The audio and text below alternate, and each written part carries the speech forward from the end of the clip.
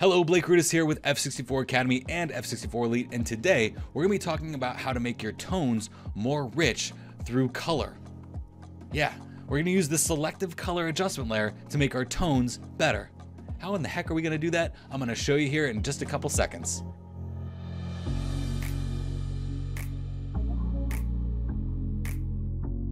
So I'm going to teach you something pretty awesome today, and that's actually using colors to manipulate the tones in our image to make those colors more rich and more vibrant and more saturated through tone, but do it in a way that actually has some class. Not like the old school way that I used to show you this with the HDR stuff where my images just looked hideous because the colors were pushed to places they shouldn't go. So what this is going to give you is it's going to give you the ability to control the tones in your image through the use of colors, which will make our colors more rich and vibrant, at the same time making our tones more natural with a governor style process. Now, when I say a governor, what I mean is that if you've ever seen like a Mack truck that's going, 65 miles an hour on the highway and it can't go any faster than that, that's because there's a governor on the engine that says, okay, you can't go any faster than this. We want to make sure that you maintain this speed, because if you go any faster, bad stuff can happen. The same thing can happen in Photoshop that'll give you a governor so that you don't take your tones and your colors to places that they shouldn't necessarily go. So I'm going to show you this with one adjustment layer and one blend mode. And then I'm going to stack that on top of itself, and you're going to see how some crazy stuff can happen here. You got to follow along with me because I'm going to be teaching you a lot of really nerdy, dorky stuff that you can really let go in one ear and out the other if you want. However, if you let some of it stick and rattle around in there, you'll see exactly what's happening on these and be able to predict what's happening when you make these tonal color adjustments, okay? So this is a pretty crazy method. I've done a lot of stuff in Photoshop with tones and colors through my Zone Stem Express and Palette Effects panels, and you know that if you've been following me for the last couple months. However, this method is very powerful and very effective and can make everything that you do after this even better. So follow me here. Well, the first thing we're going to do is we're going to make a new adjustment layer that's going to be a Selective Color Adjustment Layer. Now, if you don't know what this adjustment layer does, I'm going to give you a little bit of insight on it. First things first, the radio dial is here. The governor that I'm talking about that's not going to let you go too far is by putting this on relative. If you put it on absolute, it's going to allow more effect to happen. If you put it on relative, it's only going to use the relative color that's available in the image in order for the effect to take place. So make sure that that's set to relative. Now let's look at how this works. I'm going to use the blues because I know there's a lot of blue in here. Basically, the way the selective color adjustment works is you select a color first. So I have blue selected here. And then after you select that color, you get to decide how much of a color is present in that color, which sounds really confusing, but check this out. If I move this cyan up, that's going to make blue overall more cyan. It's not going to be a hue rotation like you'd see in HSL. So in HSL, I'll just do that. We'll open up an HSL adjustment layer and we'll select the color blue. We'll just use the targeted adjustment tool to do that. If I move this over, that's a hue rotation. That is telling that color, hey, I need you to get more like this color. So that's saying blue, we want you to be more cyan. Where selective color is different, it says, okay, blue, there's a present value of cyan in you. I'm going to make that present value stronger, or I'm going to take that present value of cyan out. And when we remove cyan from that color blue, we make that blue in turn more red. So basically the way this works, you have to know a little bit about color theory. The opposite of cyan on the color wheel is red.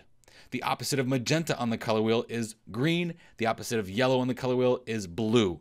The digital color wheel, not the painter's color wheel, okay? Let's not go down that rabbit hole. But the digital color wheel, the opposite is red. So if I move this down, I'm going to get more red present in the color blue. If I move it up, I'm going to get more cyan present in the color blue. Let's do this with magenta. If I move the magenta up, we're going to add magenta, more magenta percentage to the color blue. If I remove a percentage of that magenta, we're going to add more green to the color blue. If I go to the color yellow here, I'm going to add more yellow to the color blue, or if I move it down, add more blue to the color blue. So if I wanted to make these blues more rich and more natural, I'd probably remove some of the yellow from them, add some magenta to them, and then maybe add a little bit of cyan to them. And that's how I would get a more natural, bluer, richer looking sky. And that's all fine and well. They aren't that far, they aren't taken too far, but there's that governor place anyway, so I can't take them too far even if I wanted to. So now I said at the beginning of this, I'm going to teach you how to use color to manipulate tone. So how in the world are we going to tell selective color to be a tonal adjustment and not just a color adjustment? Well, the way we do that is I'm just going to go ahead and move this down here and delete this. We're going to make a new selective color adjustment layer. We're going to change this to the luminosity blend mode. Now what that says is it says, okay, I'm the selective color adjustment. I'm going to make color adjustments to this image. But because you're telling me restrict my adjustments only to the luminance values that are underneath me, that means I'm not going to let any color go on the image. So what that means is that we get some really refined tonal adjustments through color sliders. It's a really powerful trick. So check this out. We are in the color blue. Watch what happens if I add magenta to the color blue. Now the color blue doesn't actually change. The color itself actually isn't changing here. Perceptually, it looks like it is, but it's not. What's happening is the tonal values in the color blue are increasing, making it appear as if it's a different color, but it's just a more intense version of that color blue. And we know this because if we increase the black here, look at that. We're just making that blue more of an intense or higher value, richer in value, richer in luminance blue. Now, if we go here, we move the yellows. We can move that up. That's going to make it a little bit darker or a little bit brighter if we move it down.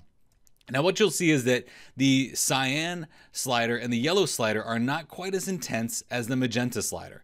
And why do you think that is? Well, it's like that because, as I told you before, we have to think about this in terms of RGB and CMY. So red and cyan, green and magenta, blue and yellow. Now what's happening here is you have to think about the Bayer matrix sensor. The Bayer matrix sensor that records our images actually is 50% green pixels, 25% red pixels, and 25% blue pixels. So the slider that's going to have the most effect on these tonal values is going to be this magenta slider. Why? Because its counterpart on the color wheel is green, which if there's 50% more pixels here in the green channel, then we're going to have more of an effect with the magenta slider. Okay? So follow me. I said that this was going to be some nerdy, dorky stuff, but it's really powerful. If you just want to experiment with this and throw a selective color on there with the luminosity and move things back and forth, you can do that. Really simply stated, check this out. You have that selective color, luminosity. Whatever you move to the right is going to make those tones in that color more rich. Whatever you move to the left is going to make them brighter. Without the nerdy, dorky stuff, move it to the right, it gets darker. Move it to the left, it gets brighter. So let's go to the yellows. So yellows are actually going to be present right down in here. So we are still in the luminosity blend mode, which means as we increase this, we're going to get more value or more intensity in the color yellow. If I move up the magenta, you see that that gets a lot more rich there. Look at that. The yellow slider is not going to do much because there's not much data there, and there's not going to be much effect in the cyan slider either. Okay, but look at what happened here. We have a much more tonally rich image. Much more tonally rich. It actually looks really refined. And we're doing it with that governor in place, which says, hey, I'm going to take this to a certain degree, but even if you move all of these things all the way up as high as they can go, I'm not going to give you something that's bad, all right? Because you put this governor in place that says, hey, this is as far as I can go. Now, if we duplicate this by pressing Command or Control J, it's going to start to get more rich because we're doing the same thing twice to the colors that exist underneath there. So let me go ahead and delete that copy here. So this is still selective color for the tones. I'm going to move this down a little bit, get this back to where we were. That looks pretty good right there. Not too bad. So if we go into another color, like maybe the cyans, what happens here? Well, we're in the color cyan. We've got the luminosity blend mode, which means that the settings that I use here are only going to affect the tonal values of the cyan color. So let's increase the magenta in the cyan. Let's maybe increase the amount of cyan in the color cyan, and yellow in the cyan, which is basically just gonna, again, make it more intense and make it more rich. Look at how much more rich and intense that blue sky is. That's incredible. That's really powerful. This is some really powerful tonal adjustments. I've done a lot of things with tone and color. You know that my workflow is tone, color, artistic effects, right?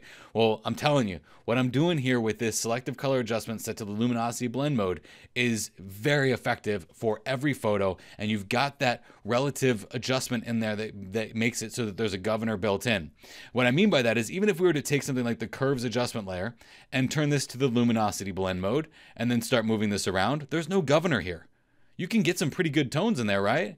But there's no governor, there's no limit as to what's available there. And the curve doesn't say, okay, you've got a certain percentage of the color blue in here. Because of that, I'm only going to do X, Y, Z. No, it's not smart enough to do that. The curves adjustment's like, hey, you do whatever the heck you want on this, and I'll give you that result. Whereas selective color is like, hey, hold on a second, buddy. There's not that much presence of the color blue, so I can't do that, which is awesome. Here's the next level thinking on this one. Now that we've got this, let's call this SC, or selective color for tones. Let's take this another level and we'll put a selective color adjustment on top of there. And now we're going to work with both tone and color. So when we have this set to tone and color, and we go in something like the color blue, and we remove some of the yellow from the color blue, and then maybe add some cyan and some magenta there. Look at how color rich that now is, and it does it in a classy way. That's not like taking the HSL adjustment layer and telling the saturation to become stronger in the color blue. But if we don't have that tonal adjustment underneath, look, it practically does nothing. Isn't that really wild? So this tonal adjustment is also helpful to build a base and a foundation for increasing the quality of the colors in our image as well. So I'll reduce some of this stuff here because it's a little bit powerful. Okay. And then let's go into the color yellow. So now that we increase the richness of the colors of yellow in here, look what happens when we start doing some stuff like this. Ooh, look at that. Look at those yellows and how rich and beautiful they're getting. It's really starting to look like Half Dome there when I was up there in Yosemite. So look at that. Those yellows are really nice. But look, this basically has no effect on those yellows.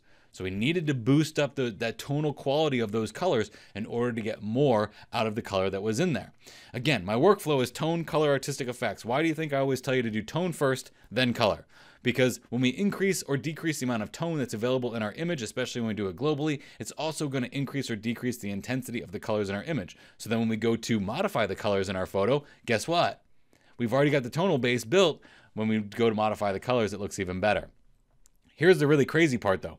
If we were to go into this that we did for tones and we were to change this to normal, look at what happens to this. It is not good.